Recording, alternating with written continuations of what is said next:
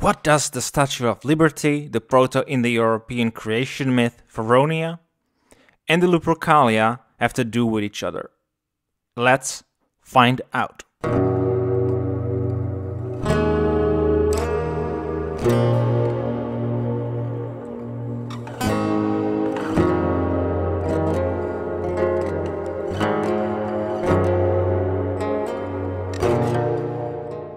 We will start our journey here with the Lupercalia and the connections to an ancient warrior band known as the Koryos. Before diving deeper into the more obscure figure of Feronia and her connections to Proto-Indo-European mythology. On the map here you can see what other traditions the Proto-Indo-European Koryos are also connected to.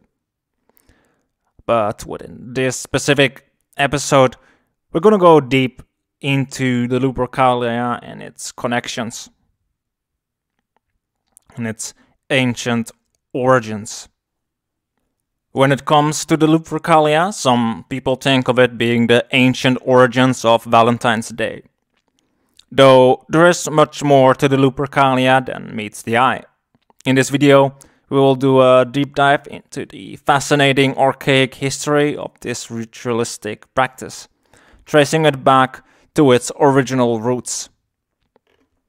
The Lupercal, named after the Latin word lupa, meaning female wolf, was a cave situated at the southwest base of Rome's Palatine Hill. According to the legendary founding tale of Rome, the twin brothers Romulus and Remus were discovered in the cave and nursed by a she-wolf until the shepherd Faustulus rescued them. The Luperci, priests of the rustic god Faunus, performed rituals associated with the Lupercalia festival at this cave, a tradition that persisted from the early days of the city until at least 494 AD. The Roman Senate considered the Lupercalia crucial for the safety and well-being of Rome. In the ancient Roman religious and mythological context, Faunus was revered as the god of the forest, plains and fields, and when he bestowed fertility upon cattle, he was known as Inus. The name Faunus is linked to the Latin term lupus, wolf, reflecting the fact that the Luperci, often regarded as temporary priests of Faunus, were known as wolfmen. The term Lupercalia was thought to be also connected to the ancient Greek festival of the Arcadian Lycia, a celebration associated with wolves. While the festival's name likely stems from lupus, meaning wolf, the exact etymology and significance remain unclear. The association with wolves may be related to the symbolic role of a predatory animal in male rites of passage. The Lupercalia boasted its own priesthood, the Luperci, or Brothers of the Wolf, whose establishment and rites were attributed either to the Arcadian culture hero Evander or to the shepherd twins Romulus and Remus. The Luperci were typically young men, usually aged between 20 and 30 years old. Something that is of note also here is the concept of the Proto-Indo-European Koryos. This is referring to bands of young warriors with a dual role, both living within and apart from society, which is also particularly relevant here. This goes back to around 3300 to 2600 BC, so within the Neolithic. And during certain periods, these groups would venture into the wilderness to hunt and raid other communities, while in the remaining time, they were tasked with defending their own community. They were guided by a senior male and lived off the country by hunting and engaging in raiding and pillaging foreign communities. A defining aspect of these young men's communities was the initiation ritual, which involved living outside the norms of society, often in stark contrast to its values.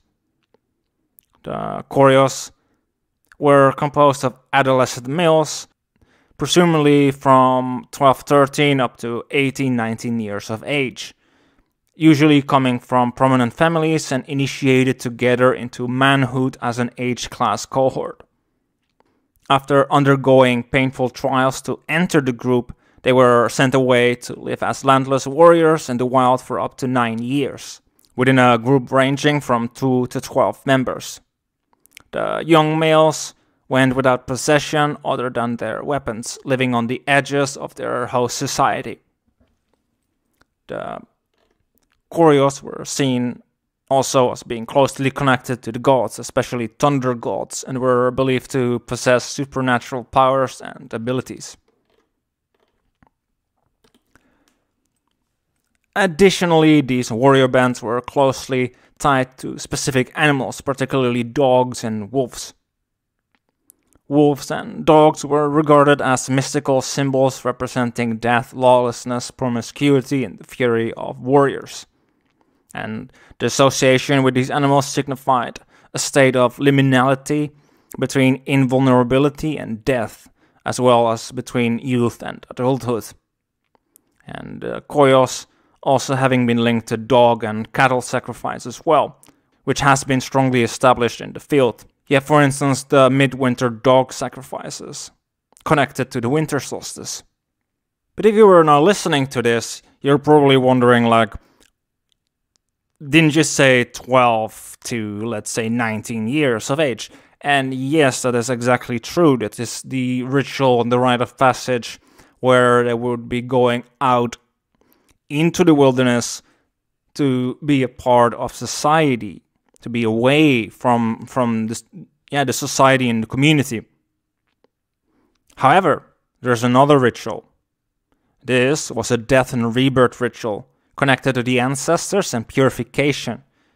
And this was linked to the return of the Koryos warrior band into the community, in which the young men either dress up as their ancestors or have otherwise a connection to both their ancestors and the underworld after roaming through the village, where they become, through this final ritual after the Koryos period ended, part of the tribe and eligible for marriage.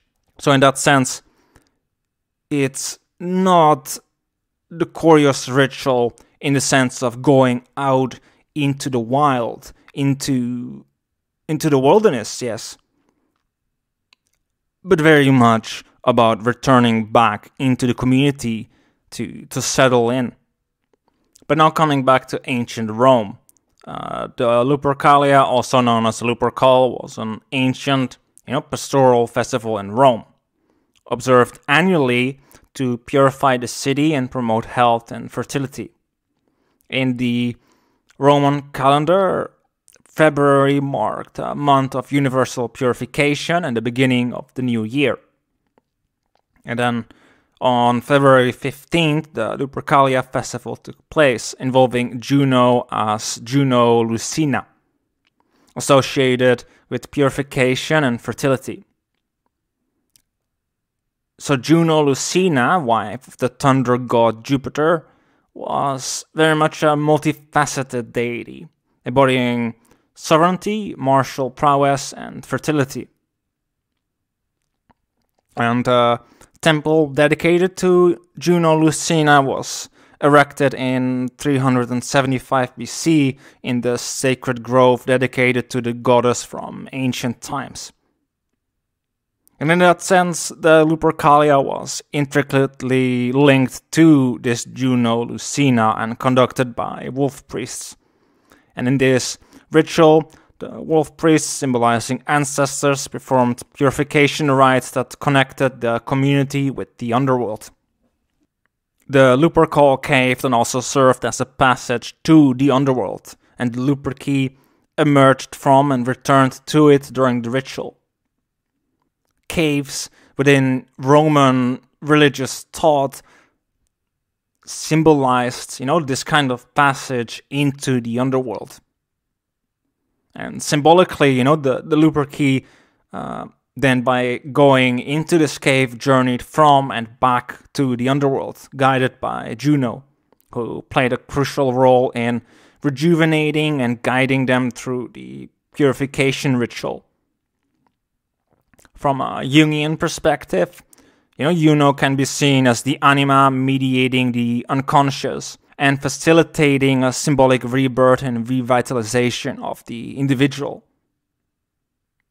At the Lupercal altar, a male goat or goats and a dog were sacrificed by one of the Luperci, supervised by the Flamen Dialis, Jupiter's chief priest.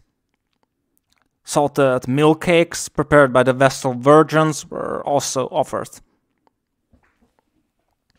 Following this blood sacrifice, two Luperci approached the altar, where their foreheads would be anointed with blood and then cleansed with wool soaked in milk, where the ritual required that the two young men would laugh. The sacrificial feast would then ensue, feasting on the meat, after which the Luperci cut tongues, called febra, from the flayed animal skin and ran, naked or nearly so, along the old Palatine boundary in an anti-clockwise direction. And this fertility rite involved the goatskin-clad Luperci striking women who sought to conceive. The ancient Hirpi Sorani cult, translating to wolves of Soranus, from Sabine Hirpers, meaning wolf, held its rituals on Mount Soracte, located 45 kilometers north of Rome. And this cult shared similarities with the Roman Lupercalia. Although some say it derived from this more archaic cult, it is also possible that the Lupercalia did not directly derive from the Hirpi Sorani, but rather shared a common ancestry in the Koryos rituals. Much like the Hirpi Sorani, the priests participating in the Lupercalia belonged to specific families. These priests were organized into two collegia, the Fabiani and the Quintiliani, named after the prominent patrician families of Fabi and Quintili. In the Lupercalia, akin to the practices of the Hirpi Sorani, the wolf priests symbolizing ancestors played a role in purifying the community by establishing a connection with the underworld. And the act of purification involved rituals and rites carried out by these priests, echoing the ancient traditions that linked both the Lupercalia and the Hirpi Sorani to a shared cultural and religious tradition. This cult is connected to Feronia, a more obscure figure, believed to have originated from the Sabine culture. Feronia holds sway over various domains, serving as a deity associated with the underworld, wilderness, fertility, springs, water, nature's vital forces, health, and abundance. Feronia was also a triune goddess, mother, virgin, and elderly woman associated with the three worlds, earth, underworld, and sky. Notably, an archaic cult recognized her as Juno the Virgin, where she was paired with a young Jupiter according to Servius, predating Roman Juno, both linked to a thunder god. The sacred significance of woods and springs further emphasized her influence, and as a harvest goddess, Feronia receives reverence through offerings of the wild fruits that are harvested. Feronia also played a crucial role in conferring civil rights upon the people of her tribe and protecting the outcast, establishing her as a sovereign within her designated realms. And this giving of rights also then made her a figure that guided both outcasts, those living in the wilderness, and later also freed man back into society and as part of the tribe. Varro identified Feronia with Libertas, the goddess who personified liberty. The name Libertas, freedom, is a derivation from Latin liber, free, stemming from a Proto-Indo-European word meaning belonging to the people. Libertas was associated with the Phrygian cap also. And Feronia in that sense can be seen as an earlier manifestation of this later Libertas. But when it comes to, this Phrygian cap among the Romans, the cap of felt was seen as the emblem of liberty. And goddess Libertas is also depicted, within more modern depictions as Lady Liberty, and also depicted within France during the French Revolution. Symbolizing, within these more modern times, the liberty, equality, fraternity, and reason. Something that, coincidentally makes sense regarding Feronia's symbolism and her Koryos connection. It is then also very interesting that, Feronia, who then welcomed people into the tribe, did that where Lady Liberty is what people see when entering the United States. And this very much echoes the role of Feronia and guiding, outcasts and those outside of the tribe and integrate them into the tribe. Juno, who is connected to Feronia, was also associated with Quirites, and is also with Quirinus in the admission into the Curia, so that means the assembly of the tribe. A function Feronia has also played in this return was not just a physical reintegration, but also a psychological and spiritual one. And it marked the transition from a liminal state to being fully recognized and accepted within the tribe. And from a Jungian lens, the role of these goddesses can be seen as a psychological metaphor for the integration of marginalized aspects of the psyche. As I had said, Romulus and Remus were connected to the, cave within the Lupercalia, next to the she-wolf. Regarding that, but also with Feronia and Juno, there is much more going on from a Proto-Indo-European lens than one might think. First, I want to go into the symbolism regarding Feronia and Juno before, heading into Romulus and Remus. So firstly, with Feronia, she had a son, Euryalus, who has a Greek counterpart in Geryon. Both of which who had a triple head and a triple soul. Geryon having one body and three heads. Being a reflex of the three-headed serpent stealing the cattle. In Proto-Indo-European myth, where Heracles was connected to the myth of Geryon, who by scholars is seen as Trito, so Heracles is seen as Trito, retrieves the cattle of Geryon, echoing the Trito myth and the three-headed serpent slaying myth. Juno's cult also included the annual feeding of a sacred snake with barley cakes by virgin maidens.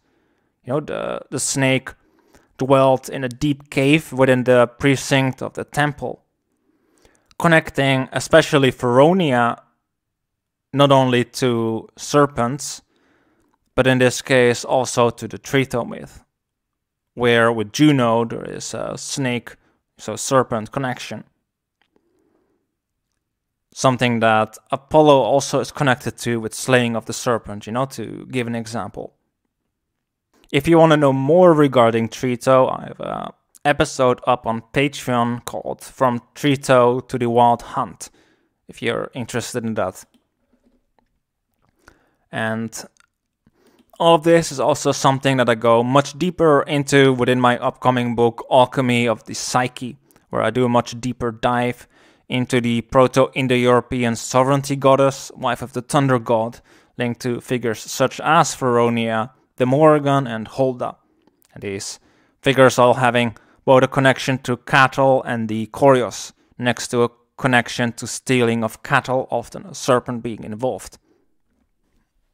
But when it now comes to Trito himself, Trito is a reconstructed Proto-Indo-European figure who embodies the heroic ideals of courage, strength, and the pursuit of cosmic balance.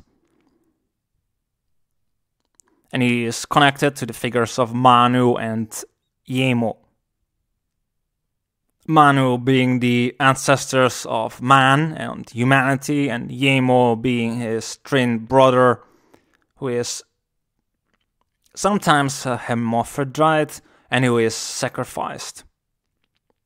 So in that sense, Manu, sacrifices Yemo to the Sky Father, and the gods show their approval by giving cattle to Trito. Trito meaning the third.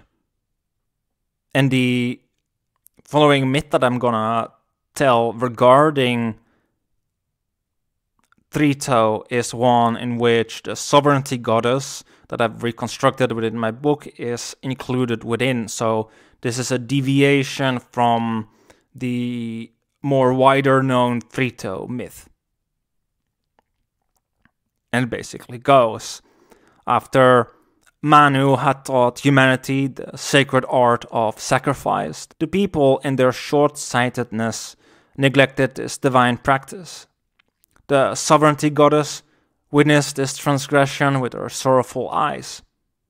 In response, she invoked the ancient serpent, a creature intimately tied to her. The serpent slithered through the cosmic realms, stealthily approaching the pastures where the sacred cattle grazed. In a swift and covert move, the serpent stole the cattle, spiriting them away from the mortal realm. The once lush pastures now lay barren, a testament to the consequences of neglecting the sacred bond between gods and mortals. The snake, being typically depicted as a powerful adversary symbolizing chaos, danger, or malevolence. Despite an initial setback, Trito gains strength from an intoxicating drink and receives assistance from the storm god. Together they venture into a cave or mountain where the hero triumphs over the serpent and returns the recovered cattle to a priest for a proper sacrifice dedicated to the storm god and possibly also the sovereignty goddess, thus reaffirming the connection to the gods and bringing back order to the cosmos, thus reaffirming the initial sacrifice regarding, Yemo. A further interesting thing also is that Juno and Feronia are both connected to cattle, and Juno receiving cattle as sacrifice. And this kind of mythological link can then also further be seen by the run into the cave with Lupercalia and the ritual at Mount Soracte we will go into later. Romulus and Quirinus being, in the older sense, Manu, where Ramos, the twin brother who is sacrificed, is Yemo, which is reconstructed based on the etymology of their names. Now, when it comes to this particular myth that is before the Trito myth, it starts with Manu and his giant twin Yemo, and the primordial cow, who are born from the primordial state of the universe. And in their quest to create the world, Manu performs a solemn sacrifice, offering his brother's life, while assisted by heavenly deities like the Sky Father, the Storm God, and the Divine Twins. And from Yemo's remains, both the natural elements and human beings are forged. Manu cuts Yemo's body into pieces, and from this he created the world, the sun, the moon, the ocean, and the stars. So Manu's act of, sacrifice establishes him as the first priest, laying the foundation for the world order and teaching people how to sacrifice. And this act of sacrifice is then also echoed in both the Lupercalia and on Mount Soracte, reaffirming the initial sacrifice of Manu. And in that sense, with Rome connecting it to the death of Remus, and the foundation and the establishment of Rome itself. Then finally, when it comes to the primeval cow, well, there are some discrepancies between European and Indo-Iranian versions, but it is believed that the primeval cow was likely sacrificed in the original myth, giving birth to other animals and vegetables. And Yemo's destiny may have led him to become the king of the underworld, the realm of the deceased, being the first mortal to perish in the primordial sacrifice. Though also something to point out is that, with Thor we can see that instead of a cow or cattle, instead goats were sacrificed. Which is interesting. So, and he's connected to Trito, so it is possible that the goat symbolism with the Lupercalia could be connected to that, but it's very unsure. So, but generally in ancient cultures, these rituals played a significant role in establishing connections between humans and the divine. In the case of the Proto-Indo-Europeans, the cow and cattle playing an important role. And looking at the significance of this myth within the Proto-Indo-European context, the statement made by the Roman Senate that the Lupercalia was essential to Rome's safety and well-being is getting an even deeper significance, because, like I said, Romulus and Remus are intimately tied to the creation of Rome. So this continuation of this ritual is, in that sense, literally bringing it's literally a revitalization of Rome itself, bringing rejuvenation, like what Juno's name also means, rejuvenation, and in that sense also spread this this sense of fertility and rejuvenation into Rome itself. The most interesting connection regarding Feronia, to come back to her, is the one she has with Apollo of Mount Soranus, whose worship strongly resembled that of Feronia. His priests were known as Hirpi Sorani, like I said, meaning the wolves of Soranus. In the literary text of the time, he is usually called Apollo without any epithet. And Hirpi Sorani had a distinctive wolf cult marked by a myth where, during a sacrifice dedicated to Apollo Soranus, wolves seized the entrails of the offerings from the altar. Pursuing these wolves, shepherds reached a cave, the toxic fumes of which triggered a pestilence among them. And in response to this crisis, an oracle directed them to adopt a wolf-like lifestyle, meaning living by plundering, providing an intriguing, origin for the wolf cult associated with Apollo. Which became their way of explaining the ancient and archaic rituals that most likely derive from the ancient Proto-Indo-European Koryos. The wolf was for them also considered to be a sacred animal connected to both Apollo and Feronia. In addition, on some Etruscan urns, there is a wolf-like demon emerging from a well, which might also signify a passage to the world of the dead. Like I said, caves play an essential role in Chthonic cults, especially within, the Roman context. And the priest could pass to the world of the dead either through a cave or a well, or symbolically through fire, as the Hirpi Sorani did.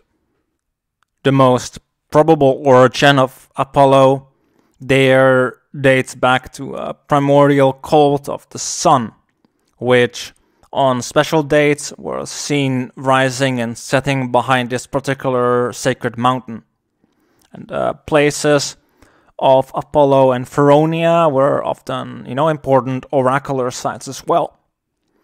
In fact, on the eastern slopes of the mountain, there were deep wells from which even today large condensation mists emerge, which many Roman authors, such as Servius, describe as vapors typically of the cult of Apollo. And it seems that the slight intoxication of the priests or priestesses allowed them to enter a trance state and speak through the mouth of these deities. In ancient times, these warriors and priests and also held ritual feasts on the mountain, whilst burning fires and giving offerings. The purification process here was represented through the radiant embers and the priest's miraculous passage across them unharmed. And this purification was facilitated by the forces originating from the underworld. And in that sense, the Hirpi Sorani priests, symbolizing wolves, traverse the fire, symbolically journeying to the realm of death and returning. In doing so, they conducted a purifying ritual that extended its effects to the entire community. They lit a lot of pine wood and expanded the burning embers by walking on it barefoot without feeling pain 3 times, jumping on the embers as if in a dance, and in this way carrying the meat, the gifts and sacrificial offerings up to the altar of Apollo, in a complex ritual that took place at the winter solstice. And Feronia would oversee this ritual, which was also symbolically connected to the underworld. And there were also annual festivities in honor of both Apollo and Feronia that took place at the base of the mountain at the temple of Feronia and her sacred grove. If we look at this from a Jungian lens, we can see, that Feronia, through this death and rebirth ritual, was providing the warriors of the tribe with a space of psychological healing, where they, through the ritual, have a psychological space to face what comes up from the unconscious, which in the ritual is symbolized through the facing of the underworld and the return from it, echoing the hero's journey and catabasis. And from my own experience with such symbolic journeys, I know how within dark spaces they are potent for unconscious material to come up to be worked through. And the cavern at Mount Soracta and the Lupercalia cave for Juno, for instance, who are both like other caves for the Romans a passage into the underworld, serve as such a dark and symbolic space where these processes can take place, which, Juno and Feronia would oversee and help with the integration of the contents of the unconscious, symbolically from a Jungian lens, being an anima figure. And in that sense, the death and rebirth ritual itself is a purification ritual, where the elements of the shadow are purified in a sort of alchemical psychological process and integrated into consciousness.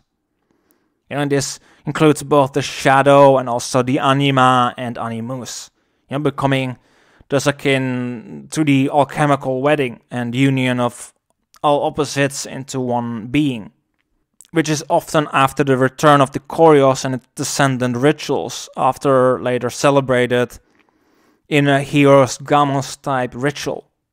And this is the final goal of the process of Jungian individuation, where, one can say the creation of the world and the death of Yimo can be seen as a symbolic process of dissolution of the psyche into matter.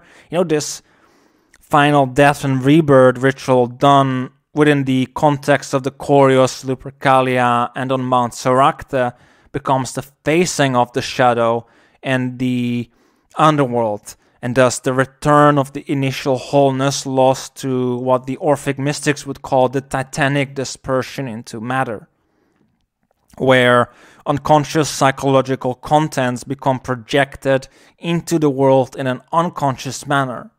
And this death and rebirth symbolism also then connects again to both the rising and setting of the sun, important to Mount Tarakta, next to the link with the winter solstice. And these rituals are in that sense very archaic, and within the Proto-Indo-European context, also then highly important. And by doing these type of rituals in this, annual manner that they would do, they continuously reestablish the connection to both the sacrifice made by Yimo, and in the Romans' case with Romulus and Remus, but also it's a facing of of the shadow, a facing of that, and a reconnection to that sense of wholeness.